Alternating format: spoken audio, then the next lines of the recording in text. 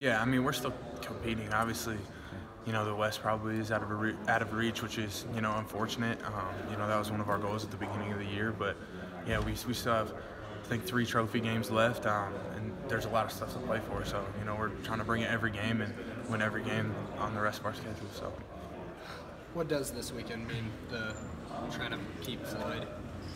yeah, it's a competitive series. We want to keep the trophy in the building, bordering states.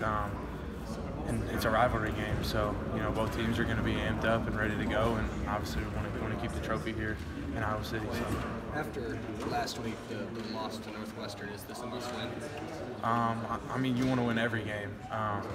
We're just trying to come to practice ready to work. Nothing's totally crazily different or anything like that. We're just trying to bring the same approach and just get better every day. So. Is there extra meaning because this is your last trophy game with these guys? I mean, yeah, that would definitely be nice to go out with a win against these guys.